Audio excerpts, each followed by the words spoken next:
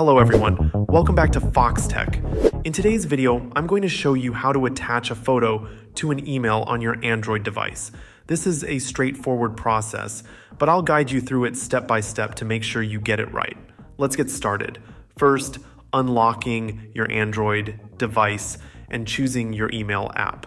There are many different email clients you might use, such as Gmail, Outlook, or Yahoo Mail. For this tutorial, I'll use Gmail as an example, but the steps are similar across different apps.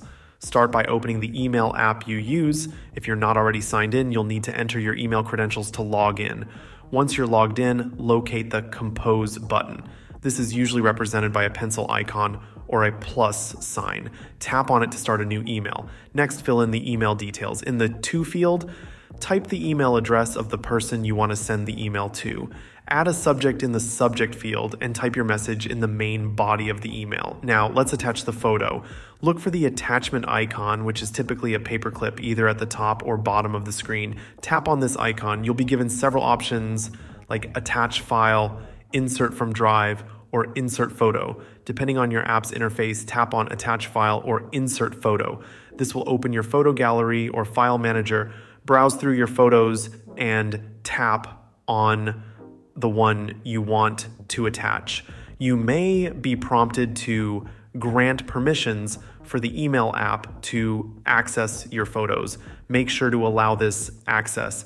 After selecting the photo, confirm that it's attached by checking the email draft. You should see the photo or its file name as an attachment in the email. Make sure everything looks good, and if it does, you're ready to send your email. Finally, tap the send button, usually represented by a paper airplane icon.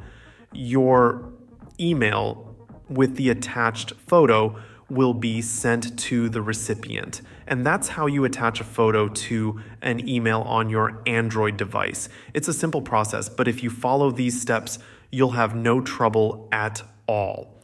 If you found this video helpful, please give it a thumbs up and consider subscribing to Foxtecc for more tech tutorials and tips. Thank you for watching. Peace.